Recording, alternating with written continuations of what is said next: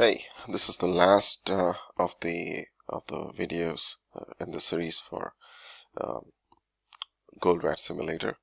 Let's briefly recap what we have done so far, where we have made the right decisions and where we have made not so right decisions.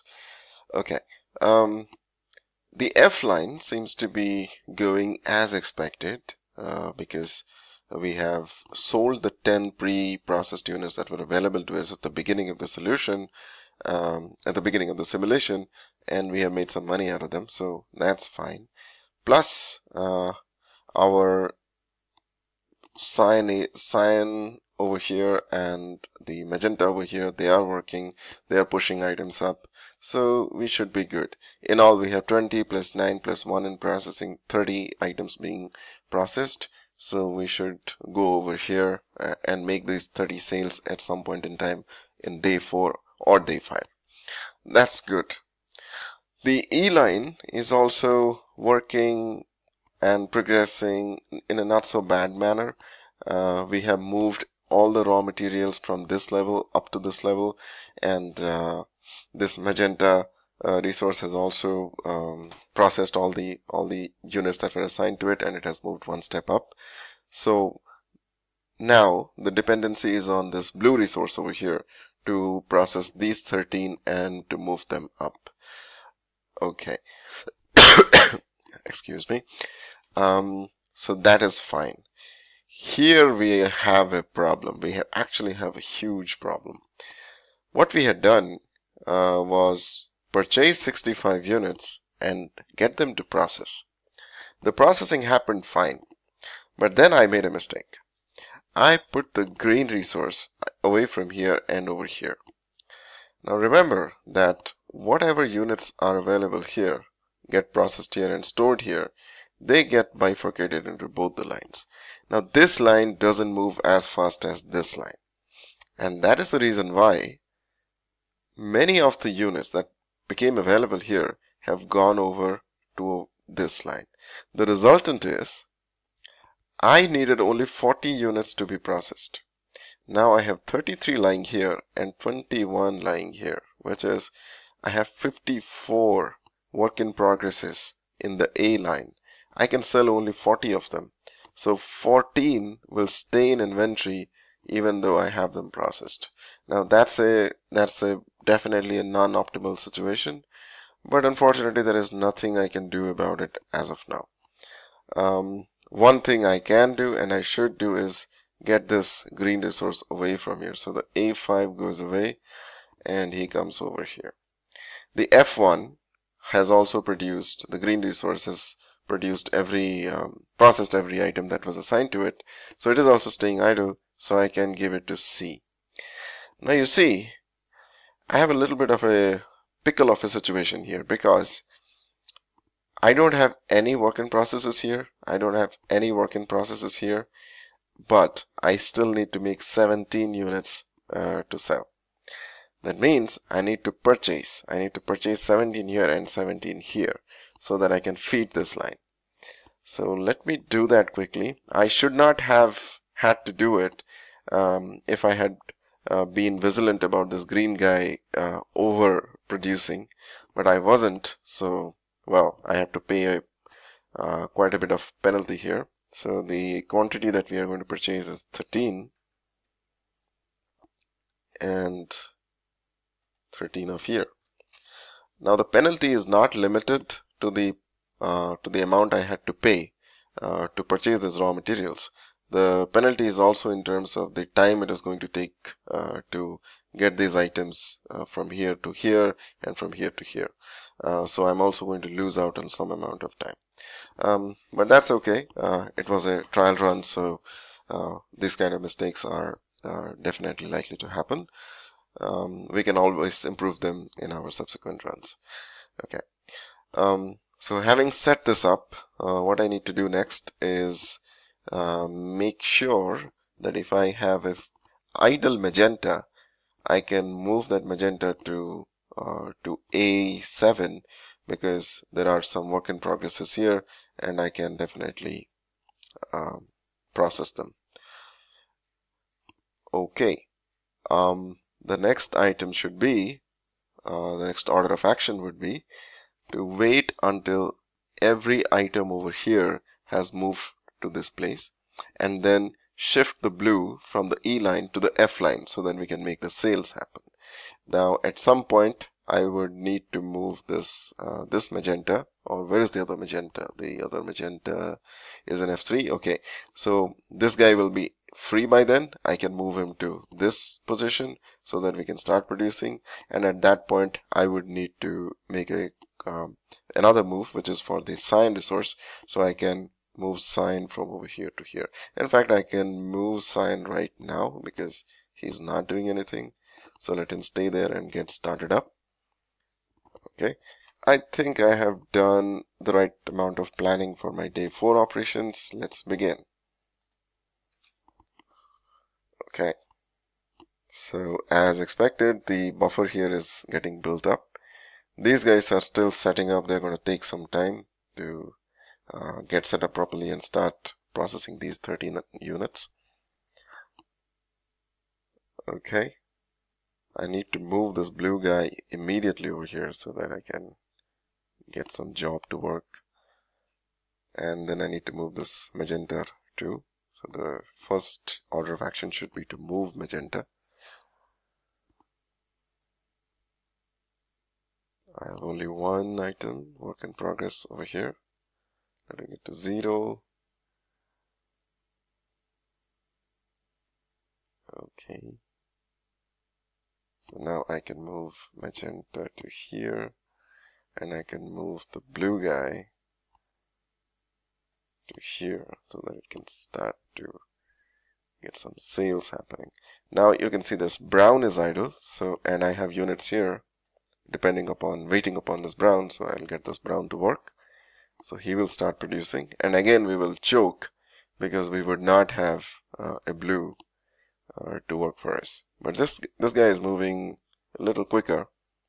It takes around 14 units of time to produce. So, and also as you can see, we have started making sales. So our cash register is ringing. So day 4 hasn't been as bad as I expected it to be. At some point I need to move a cyan over here. Cyan is an F and A. So this cyan can move over here to make the... Okay, so let's take a look at the end of day 4. Where are we? We still haven't sold any of A. We have sold quite a few of C and some of B, rather D, not B. So, okay, let me rephrase it. We have sold nothing of product 1, 13 of product 2, and I think 25 of product 3. And we are in profit. We have 3,350 in profit. For the next day, we need to plan. So the plan of action should be to move the blue. The blue is going to be a real problem to us because we have to feed this line. We have items already waiting for the blue guy over here. So we need to move the blue here. Then we need to move the brown to over here, so I can make that move right now. The brown goes over there. One of the cyans, F9 is waiting, but it won't wait for long. It is going to produce something, so yeah, I can let this be. I will move this cyan over here as soon as it hits 0 so that I can start the sale to happen. Okay, let me begin. Day 5.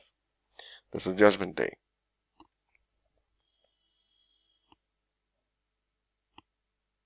So this is selling. That's okay. A6 moves over here so that we can start selling some of 3, product 1.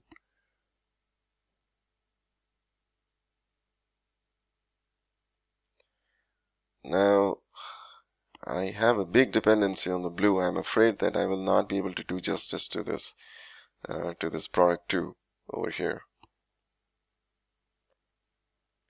So the blue needs to be moved immediately to C5 because we have some buffer here, but we have nothing here. So let's see how quickly we can move. Okay, we can move it now. It will quickly start producing. So I'll wait until all these 12 are produced. Now this line is open. Okay, I need to move a sign here. Let the sign be here. I could have moved it a little quickly.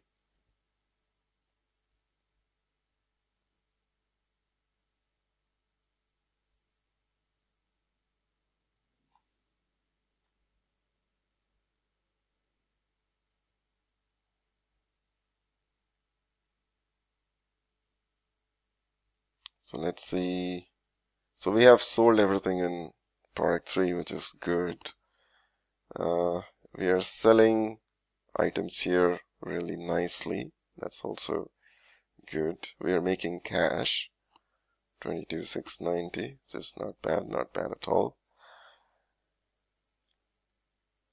Let me quickly pause it and show you where do we stand. So you see, we are probably not going to be able to sell everything of product 1. Although we went really well over here, but we were not able to sell it because I guess I was lax in moving the cyan resource in due time. So we only have around 45 minutes left of day 5, and we are yet to sell 24 units. We have everything available, but this takes around 18 units of time to sell 1 unit. So I think we can sell only maybe 3 more of this, and then we're really going to suffer over here. And the bigger worry is also here because we have we have to sell only 2 more, but I think we'll be good over here, but we will be left with, no, we won't be left with anything, so I guess we are good here.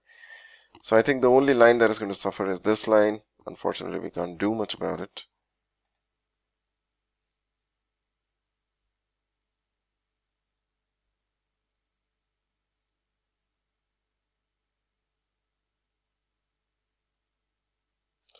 Okay, so this is the end of the session. This is how we performed. We made a profit of $2,890. So it kind of went down because of many of the inventory items. So actually we had sold quite a lot. Sales were 22,380, but the inventory value has dragged us down. Okay.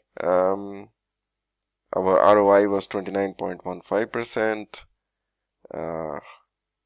We sold everything of F. We sold only 49 of D.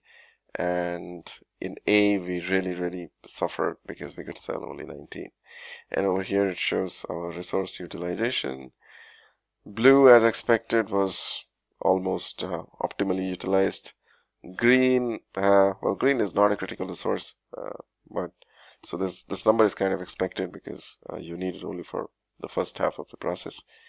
Cyan could have been managed better, but I made a few mistakes, so that's why it didn't happen. Magenta has been okay. Brown is also a kind of a toggling resource. So yeah, so this is how you run a simulation, and you can definitely make improvements, no doubt about that. You just have to make sure that you don't leave too many items in the in inventory. The mistake I made of leaving around 27 units over here, which could never be sold, that was a wrong decision or wrong step. But anyway, you get an idea of how to run them. Just try on your own. Try out your own ideas. I'm sure you would be able to beat these numbers. And yep, good luck. Have fun with the Goldratt simulator. Thank you.